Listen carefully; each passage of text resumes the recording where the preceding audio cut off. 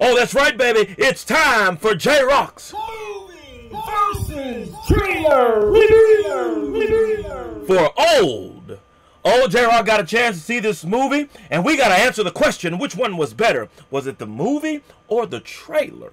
Did the movie live up to the hype, or did the trailer exceed everybody's expectations? Come on back. Let's do the damn thing. J-Rocc has come back to YouTube. What is happening in here with the millions? Oh, and the millions of J-Rocc fans from all over the world. That's right, baby. J-Rocc is here. The YouTube people's champ is here. And we got to answer the question now. Which one was better for the movie Old? Did the trailer hype the movie up and the movie was not able to live up to expectations, or did the movie exceed the expectations set by the trailer? It's time to answer that question. If you got a reaction request, something you want J-Rocc to check out, just drop it down in the comment section, and if I choose your request, I give you a shout out on the Great Ones channel. All right, now let's go through the trailer. If this is your first time on J-Rocc's movie versus trailer review, you might be asking the question, why are we doing this? What is the point of all of this? What is the point of a movie? Can't you just go through the movie and just tell them what you like, what you didn't like? Well, J-Rocc says this: there are a million other channels all over YouTube that will do exactly that. You can go to their channels, they can break down the movie from beginning to end, from bell to bell, and tell you exactly what the movie was about. But that ain't what J-Rocc is all about. Seeing the fact is J-Rocc is unique, J-Rocc is the most electrifying YouTuber in all of YouTube-tainment. He's going to give you something a little different. The brainchild of the most electrifying YouTuber in all of YouTube-tainment. J-Rocc, the YouTube people's champ, is going to give you just a little bit different. He is going to answer the question, was the movie better or the trailer better? Too many times, J-Rocc has watched the trailer for a movie and got amped up, hyped, and was anxious to see it, only to watch the movie and to be let all the way down. In those instances, the trailer was better than the movie, because the movie did not live up to expectations. And one of the main reasons is because a lot of the editing and the footage that they put in the trailer does not actually make it to the movie. Or they edit the trailer in such a way they have you thinking one thing is happening when in fact it's two totally different scenes. And if you want to check out some of J-Rocc others movie versus trailer reviews, make sure you go back on the Great Ones channel and check those out. But let's check out this one for old, shall we? Now, J-Rocc says this: this review will contain spoilers, so if you have not seen the movie yet and you don't want it spoiled for you, J-Rocc says click away, go watch it, and come back and then answer the question which one you thought was better, the movie or the trailer. Okay? Movie starts out kind of slow, okay? But basically M. Night Shyamalan is setting everything up, okay? Now, one of the things I found out about M. Night Shyamalan is that he paid for his own movie. I paid for The Visit, Split, Glass, and Old. All four of those, and I paid for Servant as well. Like, he didn't go through studios in order to be able to, you know, get his movie out. He paid for everything, right? And in doing so, it allowed him to be able to express his full creativity without needing the approval of the studios before it actually got released, right? Because oftentimes these, you know, Zack Snyder, for example, even though his situation was a little bit different because he had a family matter he had to attend to, but it's one of those instances where, you know, you have your vision of what you think the movie should be, and you submit the cut to the studios. They edit out all the parts. You're like, this is not what I wanted. This is not the vision that I wanted to express. And so Zack Snyder being able to express his full vision for the Justice League was big time. But what's even more big time is the fact that M. Night Shyamalan pays for his own movies, which allows him to express his own creative process to its fullest extent. That will come in handy later on in this movie when we get to a certain scene where J-Rocc was like, damn, that's jacked up right there, boy. But anyway, let's get started with this trailer. Yeah, so basically this is the family. You know, I think her name is Priska, I think. I don't remember what her name is. It doesn't matter what her name was. I don't remember what his name is, the kid's name. Only one I remember name is the little boy name is Maddox, because I thought that was a very unique name. They're going to this resort, you know, trying to check out everything, and so this is right at the beginning where, you know, they're looking at everything, and apparently this is going to be their last vacation together before her and her husband separate. All right, she's ill with some sort of tumor, benign tumor. Keep that in mind. And I think she cheated on him or something, and so they're about to separate. This is their last adventure together. All right, so brother and sister Maddox, they never leave each other. Keep that in mind as we keep going as well. This is them as they're young.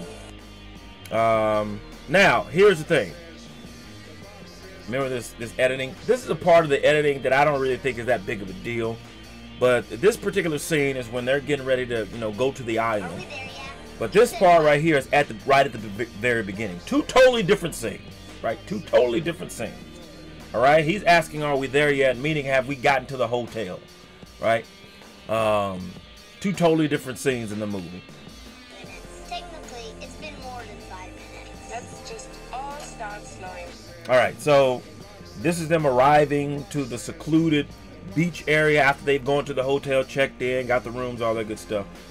And they got these cocktails at the beginning of the movie, right? These drinks that apparently they use to, based on the information they put in on the website, and they built these concoctions for the cocktails for the adults. And then they got some other stuff for the kids, and that matters once you see exactly what happened. So they're at the beach. They're not there alone, of course. This is the area right here. Now, from what I read, learn about the movie, M. Night Shyamalan, the whole rock wall that's right there, because I think they shot this in the Dominican Republic, if I'm not mistaken. But the whole rock wall thing that they did there had to be built multiple times, because they built it during hurricane season, during storm season. So, yeah, it wouldn't stay up very long.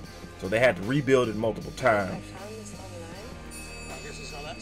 They're not there. Now, remember her, all right? All right. Damn it. I think her name... Damn it, I can't remember her name. It doesn't matter what her name was! But this is the chick. I remember she had like some sort of calcium problem with her bones.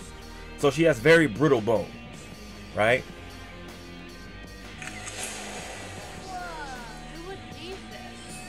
Now all this stuff they finding. All this stuff they finding belonged to other people who were there first. As you can see, cell phones, everything. So these ain't the first folks that are showing up there, all right? Playing hide and seek, and that's when this happens. It's about to go down.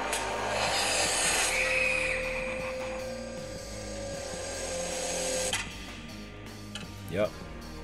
What happened to her mom? I don't know. What happened to her? The body has decomposed. How quickly can that happen? 7 years. Yeah. Just died. Wait. Yeah, so that young lady, she was there with this rapper's name in this movie, Midsize Sedan. That's his name. Midsize Sedan. So apparently, you know, he was talking to this young lady. She goes out for a swim and ends up dead. And, you know, M. Night Sedan is getting blamed for it by one of the racists in the movie. Apparently this movie is based on a book I haven't read. Where are the kids? All right? Come here. Hey, have you seen my children? Yeah, so here they go. This is when it's about to kick off, right here. It's about to go down. They've aged. They have aged a lot. Dad, why are you looking at me like that? Yep, right there. They've aged. What's happening to us? My daughter just turned 6 2 weeks ago. Yep. Whatever's happening to us is happening very fast. You have wrinkles. Yeah, so what's happening is obviously the kids are aging faster, faster, faster. All right? The adults, you don't really see the visual aging of them, only because they're already, you know, adults. You see the aging of the kids because they're still growing. The adults not so much. There's something wrong with this bitch. What's happening? Yeah. So this part right here, J-Rocc says this part was jacked up, like all the way jacked up. And M. Night Shyamalan explains why he didn't go through the studios. Just would never have been made in the studios. It's just, that would have been the first note. You cannot do that. Really? Yeah, you cannot do what you just did. It's too outrageous. You just can't. You can't do this to audiences. Because this part right here is, keep in mind, they're on the beach, okay? And everything is aging fast. Apparently she and Maddox, they're not related, you know, they just met, they're kids. And they have sex, right? Not really knowing what they're doing, or understanding the consequences of that. But she ends up pregnant. And because everything happened so fast, it goes from, you know, inception all the way to 9 months, just like that, in a matter of hours, right? So she goes from getting pregnant to having birth in the same day. What makes this scene jacked up, J-Rocc says she has the baby, right? She's scared to death, but she has the baby. Thankfully, one of the guests there is a nurse, so she helps them deliver the baby, right? The baby is born, and within a matter of minutes, the baby is dead. Baby is dead. I've done things in movies that you just can't do, right? You just can't do. I kill everybody, right? There's like, you could be a star, you could be a baby, you could be whatever. You're not safe in these movies. Because apparently the baby can't handle, you know, what's happening at the beach, the rapid aging of the beach. You know, the body, you know, just couldn't handle it. It was too small. Which, again, that's why M. Night Shyamalan didn't want to go through studios. Because he said, oh, they gonna cut that out. They're like, oh, hell no. No, you're not finna kill no baby in no movie. And it's jacked up, but it grabs you on an emotional level. You know, especially for those of us who have children. It grabs you on an emotional level, right? And if I remember, there's a scene where the young lady is holding the baby and it's just bone and ashes. Like, that's how fast things are going. So. All right, that's the nurse right here, the guy holding her feet. All right. We have to get off this beach. So they're trying to get out. Nobody can escape. They go back through that way. They pass out, end back up on the beach. They swim out to they swim out in the water, pass out, faint, die, end up back on the beach, decomposing in a matter of hours. Going this way. Right there. See, he passes out. If she makes it to the ledge, she might have a chance. Why is she stopping? Why is she stopping? Girl, wake up! Yeah, so she passes out, and yeah, that's it for her. Both teams played hard. God bless and good night. Wake up! They have to know what this place does. I don't know! You're lying! Look, What is that? the message. Yeah, so apparently this, you know, I guess a cryptogram is what they call it. He got that from a little boy he was playing with when he was a kid. Maddox did. And it gives them a clue to, you know, how to get out. Right here. So this coral reef, the cryptogram decoded says, my uncle doesn't like the coral. All right. His uncle, the little boy uncle who Maddox was playing with, runs the whole resort. Right. He's in charge of everything. And so he sent him a cryptogram saying, my uncle doesn't like the coral. Well, apparently the coral, you know, has this protective barrier that keeps them away from the, I guess you can call it, the powers of the beach. And so, yeah, they end up swimming through it, Maddox and his sister, and they get out. Everybody else is dead. They either die of old age, die in the water, whatever. Never leave each other. Nothing Yeah. separates us. They're connected to something bigger. All right, so this part right here. So this is why I like, one of the other reasons why I like to do these movies versus trailer reviews. Is because right here, when I saw the trailer, I'm thinking that, you know, he is literally, he has some disease and the disease is, you know, killing him or whatever the case may be. Wasn't quite 100% sure what was happening, but I thought it had something to do with the beach. When in fact it has something to do with the beach. But the reason he's basically decaying or, you know, seeing like he's just dissolving before our eyes is because he goes psycho. This guy does. All right, he has some sort of, I don't know if it's dementia or some sort of cognitive impairment where he's losing his memory. And so he starts to freak out, thinking that people are going to like attack him, rob him, come to his house, whatever. And he starts freaking out, and he's cutting people with this knife. But because they're on this beach, the cuts are healing just like that. Like he cut him, you know, it's like Wolverine, right? He gets cut, it heals. He cuts, it heals, right?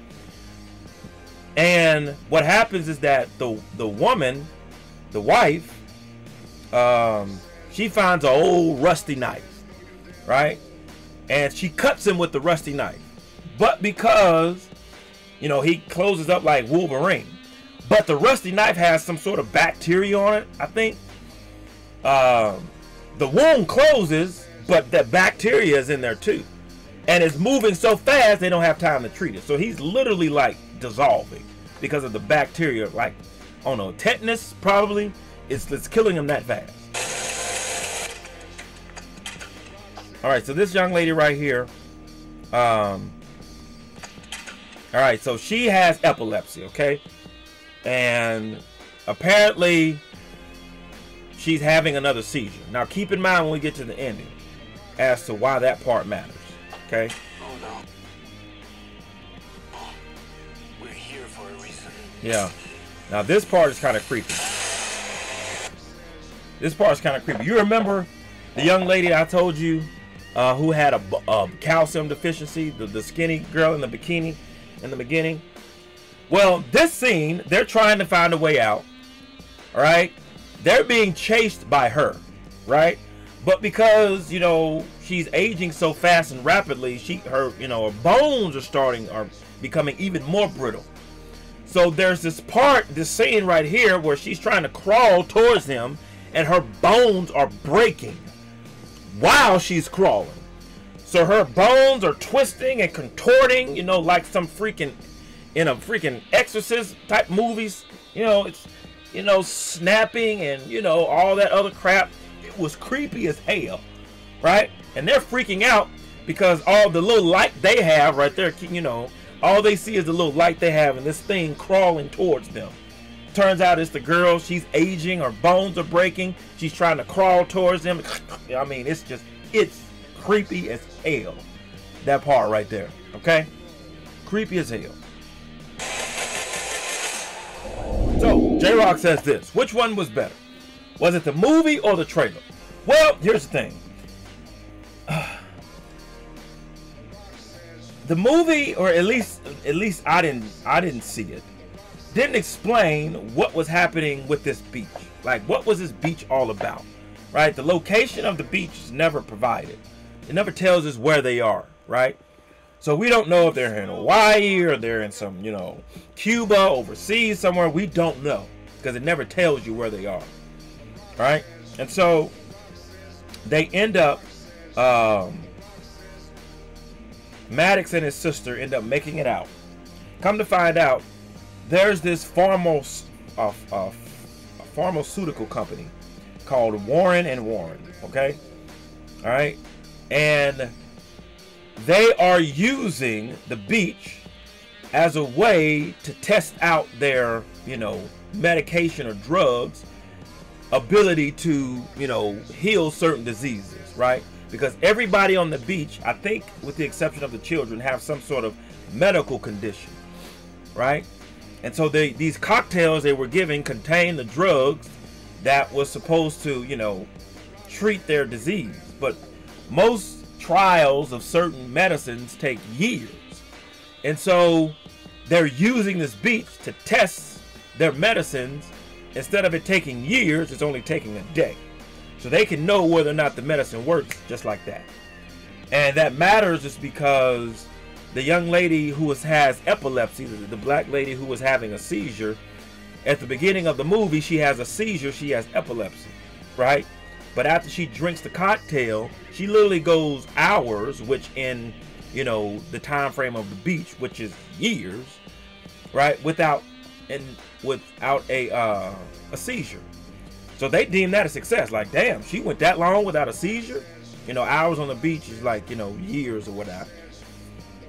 And so they say it's a success. Well, they have a problem. Maddox, the young man, finds some journal, right? And at the beginning of the movie, he talks to this guy who is a cop. And so once they make it out, he gets the journal, he takes it to the cop. The journal contains like names and the addresses of everybody that has been there. And so the cop finds takes the journal, you know, and they end up shutting the place down, right? And I just want to know what was up with the beach, right? The pharmaceutical company using the beach to their advantage to test drugs. Like, I understand why they would do it. I don't condone that, right? You don't put people out there to kill them. You know what I'm saying? But I get why they did it. But I'm just trying to figure out what was up with the beach, right? Like, what was it about this beach? Was it at a certain place on Earth where there was too much, you know, I don't know, stuff in the area where it causes people to decay and die? Like, what is up with this beach? Right? If the movie explains it, y'all help me out in the comment section and tell me, yeah, the movie tells you about the beach and why it's there and all that, because I never could understand it. But do I think the movie was better than the trailer? Or the trailer was better than the movie? I'm going to say this. There was a damn good trailer because it got me interested. The execution of the movie, though, was damn good. So, it's time to answer the question. Which one was better? Drum roll. J-Rocc is going to have to say that in this case, for the movie Old, the movie lived up to the hype. So I'm going to say the movie was better than the trailer. But as you can tell by my reservation, that's just how good the trailer was, right? The only reason that I'm not anxiously saying, oh, hell yeah, the movie was better than the trailer, because I want to know what's up with this beach, man. I want that question answered. What is up with this beach? Why are people aging so fast in this movie at this beach? That's what I wanted to know, right? So, if you know what was up with the beach, let me know in the comment section. Now it's your turn. Answer the question. If you saw the movie, what do you think was better? Was it the movie or the trailer? Post your comments down below and let J-Rocc know what you thought of his movie versus trailer review to this video. No rhyme intended on that line. If you enjoyed J-Rocc's movie versus trailer review, hit that like button, subscribe, and share. All right? And be sure that you hit that bell so you can be notified when it is time to be electrified. Thank you for joining J-Rocc. Until next time. Mamba, Gigi, and Wakanda forever. If you smell what J-Rocc is cooking.